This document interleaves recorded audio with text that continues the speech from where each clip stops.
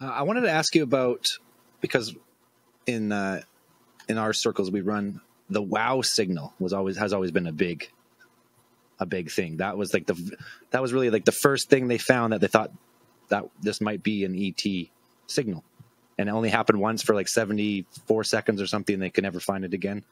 What can you explain exactly what that was? Yeah. By the way, that was not the first time that a signal was picked up that people thought might be for real. That was actually Project Ozma. The first time anybody looked for a signal, they picked up one. So they thought it might be ET, and it turns out it was probably the U.S. military, although nobody knows.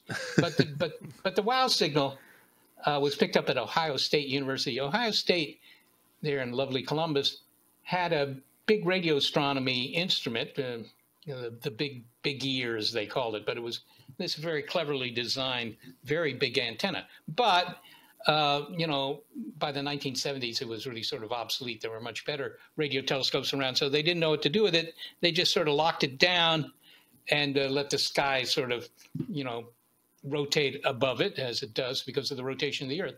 And they would just, look for signals. And they did one day. Jerry Amon, I think, was the name of the astronomer. He walks into the room where all the equipment for this radio telescope was housed, and he looks at the computer printout, because in those days, of course, computers outputted their results on paper, and he found this big signal. He wrote "wow" next to it because he was impressed, and that became the wow signal. Now, it was only seen once. Well, the antenna actually had two receivers on it, so it would reobserve the same portion of the sky a second time about a minute later, as you say.